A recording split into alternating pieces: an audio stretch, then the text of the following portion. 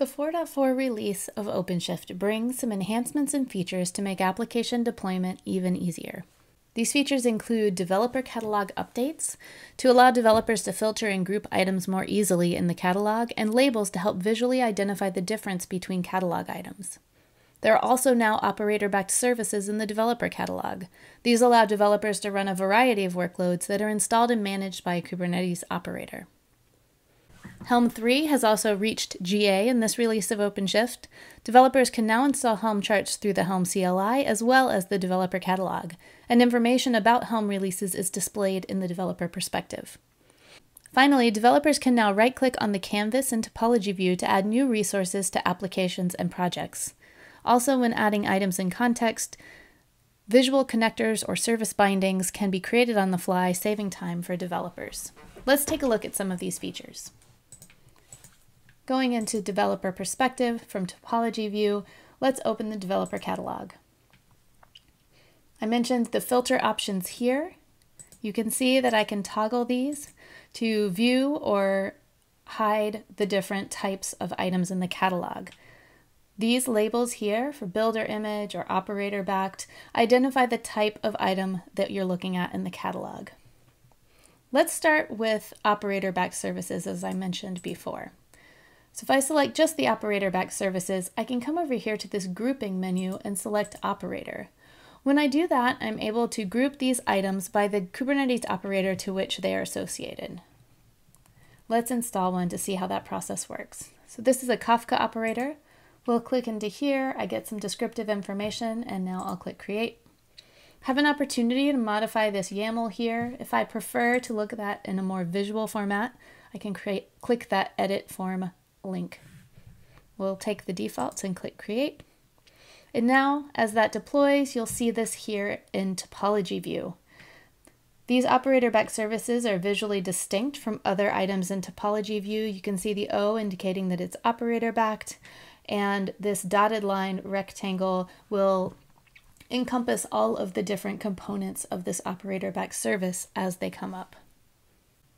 While we're waiting for the rest of it to deploy, I'm going to click into this stateful set here, and I can see information about the resources that are associated, and I can also see what resource is managing this particular resource. And I can click into there if I want to learn more.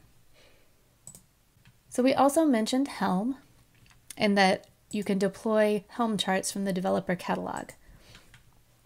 With that item selected, let's search for Node. If we wanted to deploy a sample Node.js example from a Helm chart, we can do that by clicking Install Helm Chart.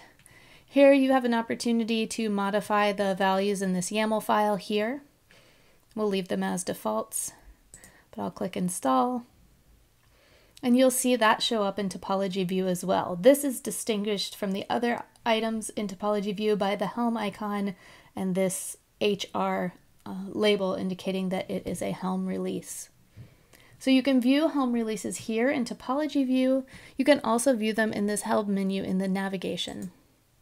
Any Helm releases will be listed here. You can also, of course, use the Helm 3 CLI.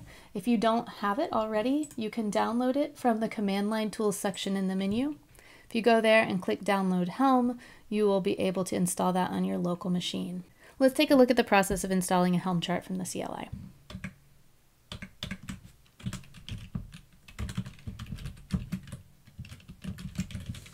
So we'll install a repo of charts to our local Helm client. And now install a sample MySQL chart. Helm install example MySQL and tell it which chart we want. And then that's going to be applied on our cluster. If we go here and run Helm list, we can see the Helm releases that are on our cluster. You can see both the one we just did here via the CLI, but also this one that we deployed from the developer perspective. Let's take a look. So you can see this is being deployed here. If we come over here into the Helm section of the navigation, you can see both of these releases here. And in topology view, you can see now that this also has the Helm release indicator, and we can click into that if we want to see more information. Finally, I mentioned the ability to add additional resources to a project or an application. Let's take a look at how you would add additional resources to a project from Topology View. If I right-click here on an unassigned area of the canvas, I have this Add to Project option where I can choose what method I want to use to add something to the project. I'll choose from Catalog again. This time we'll use a builder image to deploy a node sample app. I'll use this sample repository here for simplicity, and then we click Create, and that application will be deployed for us there within our project.